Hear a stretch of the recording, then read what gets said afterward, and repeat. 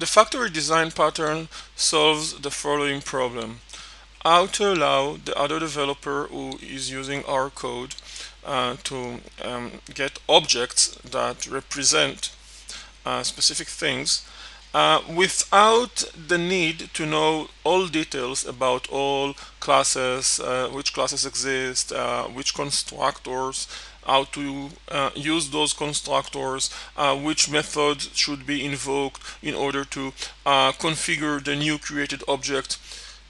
The factory design pattern is about solving this problem, and the solution is very simple. We need to define a method that receives as one or two, as many parameters as we decide. We can start with something simple, a method with one parameter, and tell the other developer that it just need to invoke this method, pass over a value which is one of few options we tell him about, and this method will do everything, will instantiate the right class.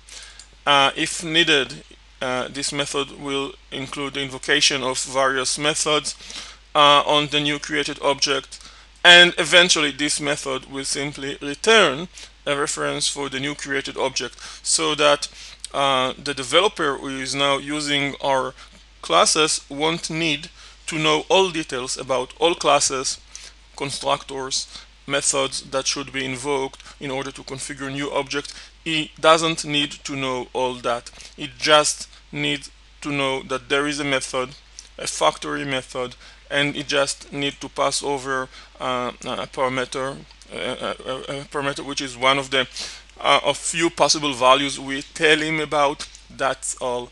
The factory method create a new object, it instantiates the correct class. If needed, it also invokes various methods on the new object and returns the reference for that new object. That's all. Let's execute this code.